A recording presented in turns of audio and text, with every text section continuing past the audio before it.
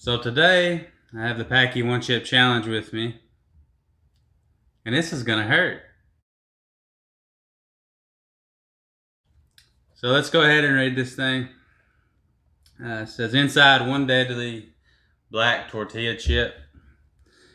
The One Chip Challenge, Fear the Carolina Reaper. Now today, yes, I'm gonna be eating this, but I'm also gonna be trying to talk about capsaicin some and 5 somewhat interesting things that I found out this past week.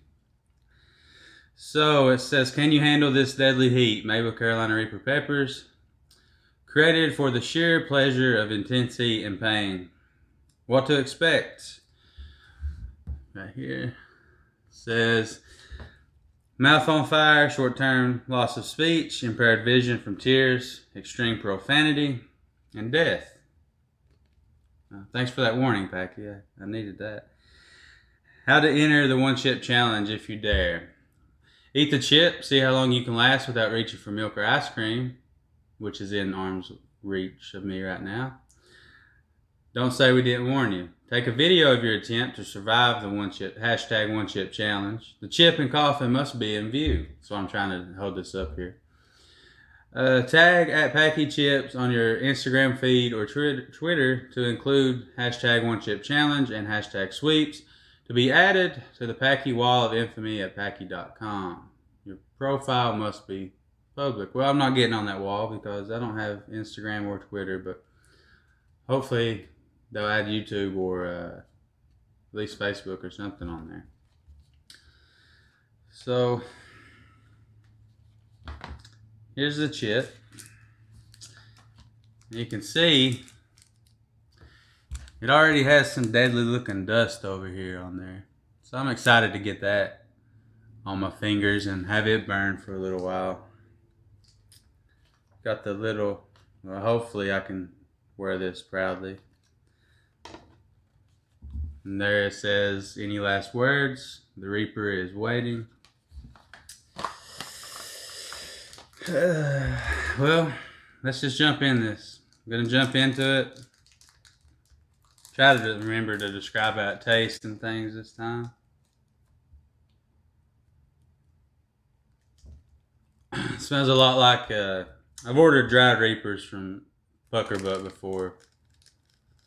Smelled a lot like that. It's just so crunchy with,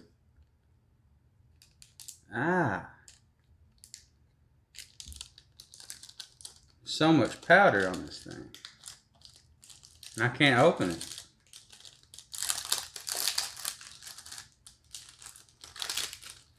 Ooh. Yeah, my fingertips are gonna be burning for a minute. That's a big chip too.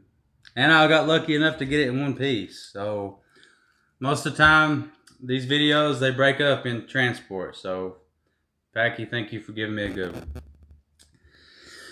All right. So it smells like dried Reapers.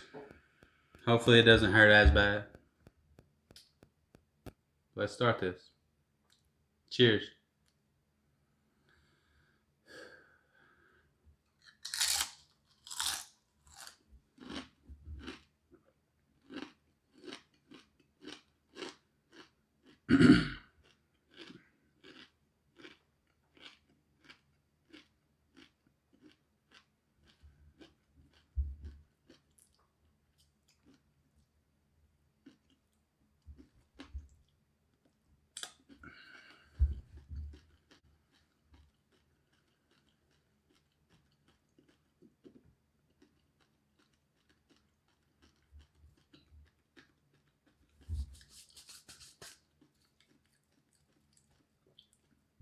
Trying to chew good.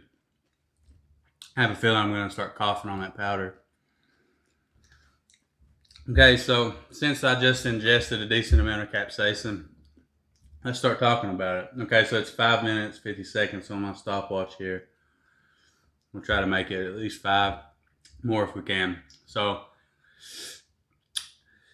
first thing that I want to start with about talking about capsaicin is a myth that I hear a lot.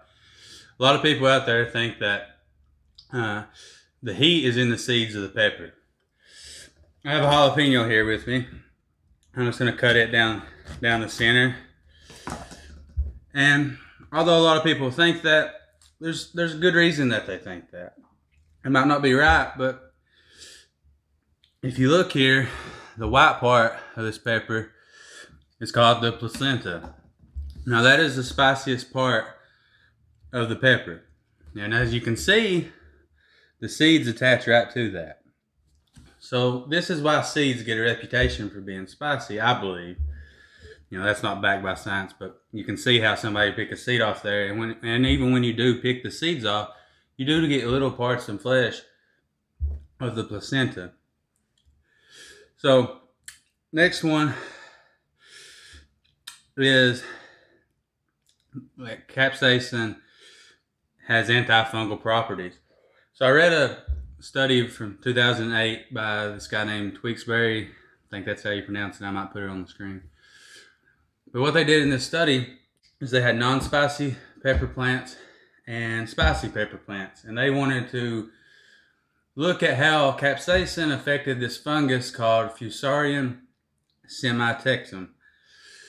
So basically that's the fungus that's predominantly responsible for ruining seeds in a pepper plant. So they wanted to study if more capsaicin meant less infection. And what they found is that in fact it does. So the pepper plants that had no heat on them had twice the infection as the pepper plants that were pungent or had a high percentage of capsaicin in them.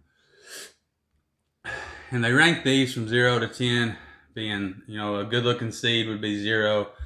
If the seed was already black, like that chip, it would be a 10.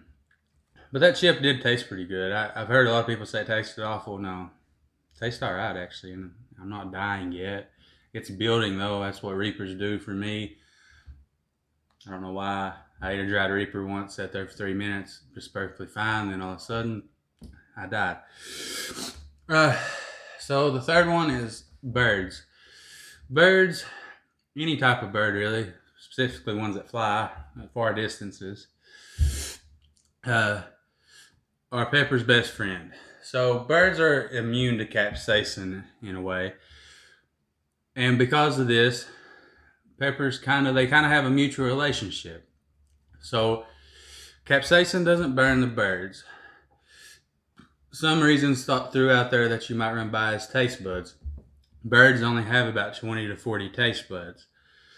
Now this isn't technically the reason why they are immune to capsaicin, but their TRPV1 receptors, and TRPV1 receptors are capsaicin and vanilloid receptors, and they're responsible for the pain that I'm feeling right now. So their molecular sequence, are basically just the way that their receptors are organized on the molecular level. They're not similar. They're a little similar to ours, but they're different. And because they're different, they don't react to capsaicin in the same way.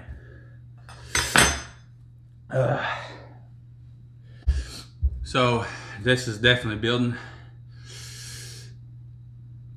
Another thing about birds and capsaicin is their GI tracts don't destroy the seeds. So it goes back to that mutual relationship. So they can carry their seeds wherever, drop them on the ground. Hopefully a plant will produce there soon. Our GI tracts destroy the seeds. You can't grow a seed once it's passed through a human being. So I think that's about 5 minutes, almost 5 minutes anyway. The last thing is, why does milk help? Why does ice cream help? Well, it has to do with a protein in dairy products called casein, or casein, you'll hear it pronounced. So the thing about capsaicin and casein, or casein, whatever, the protein, they're both nonpolar. So you're drinking the milk, protein's coming down through there, and it isn't necessarily attracted to the capsaicin, but when it does touch it, it attaches to it. And what it does is it breaks the bonds that are in between the capsaicin and your TRPV1 receptors. So that's why milk helps a lot more than water, because water is not fat soluble. It just pretty much brushes up against the capsaicin. You know, forceful water, chugging, may move the capsaicin some, but it isn't dissolving it, it isn't breaking any bonds and changing the amount that it's going to irritate you. So foods like cottage cheese, for instance, the curd in cottage cheese is just nothing but straight, well, not nothing but it has a high percentage of casein in it, and because of that it helps with the spiciness. The last thing is the heat once the pepper is off the plant. I ran across this study in 2004. I can't pronounce the names. Sorry guys, whoever you were. Basically what they found was just 12 days afterwards, the plant was a little bit spicier. Next video I might do a video on things that make this plant spicy or not. But that's, guys and gals, here we are. I survived the Reaper. It has been approximately 7 minutes now. The burn has started going down.